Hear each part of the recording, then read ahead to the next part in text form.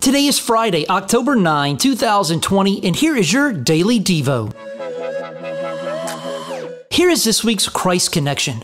When Jesus entered Jerusalem on a donkey, he fulfilled Old Testament prophecies about the coming Messiah and proclaimed he was the one who fulfilled them. The people praised Jesus, but they praised him for the wrong reasons.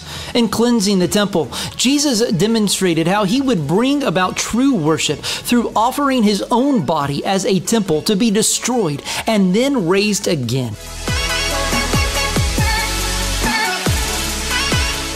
Have you put your faith and trust in Jesus alone for your salvation? If not, please do so today.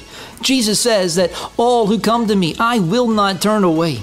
You can embrace the rescue of God by simply admitting your need to God, asking him to forgive you, trusting in Jesus alone to rescue you, and following Jesus Christ, the King of your life, in faith from this day forward. Reach out to us at cbcmaysville.com/connect so that we can get you some free resources to help you to know what it looks like to follow Jesus. And for more resources, check out our website at cbcmaysville.com.